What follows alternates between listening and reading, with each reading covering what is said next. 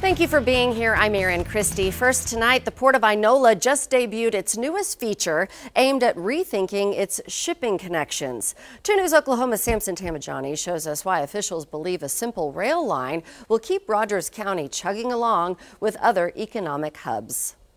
You probably won't see these railroad crossing arms come down too often. In fact, there's only one company actually using this whole railroad track to transport its shipments. That would be the Italian paper distributor Sodifel, which employs about 400 Oklahomans. But the mere existence of the new Verdigris Southern Railroad, Tulsa Ports argues, opens the door for a new era in Rogers County. It's built for the future of this location. We want to attract other manufacturers to the Tulsa area.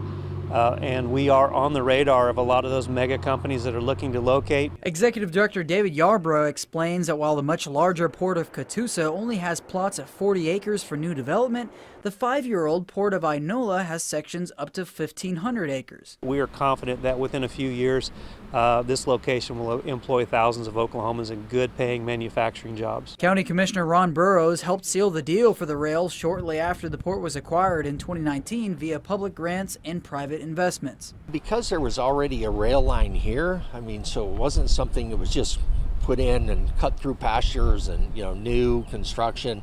It was just rebuilding an infrastructure that was already here. The 4.4-mile track is run by Union Pacific. Yarbrough and Burrows say the benefit of the new infrastructure is that it's here to stay. When you look at the investment, that investment is what will help a local economy. It is a harbinger of what's to come, and it's an indication of how committed we are as a state and as a region to attracting those industries and companies to our area. While this is the biggest transportation investment yet for the port, Yarbrough says a wastewater facility is in the works and could be a reality in the coming years. In Rogers County, Samson Tamijani, 2 News, Oklahoma.